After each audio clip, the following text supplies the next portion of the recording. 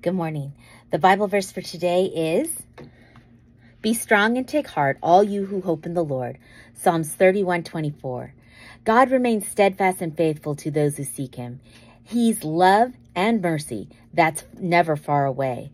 And when we call out to him, he hears our cries and responds with compassion because of our relationship with him, displayed in the life, death, and resurrection of Jesus Christ, the ultimate expression of God's unfailing love for us.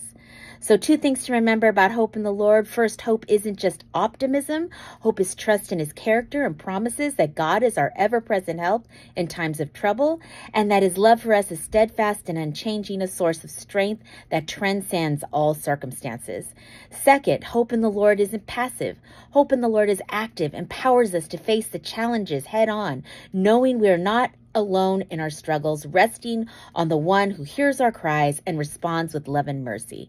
So my prayer for us for today is, God, thank you that no matter how hard life is, Jimmy, Sean, Joshua, Trinity, Cindy, Ashley, Raquel, Andrew, Arrow, River, James, Wyatt, Little Andrew, Mary Jane, Tamiko, and I can always find hope in you.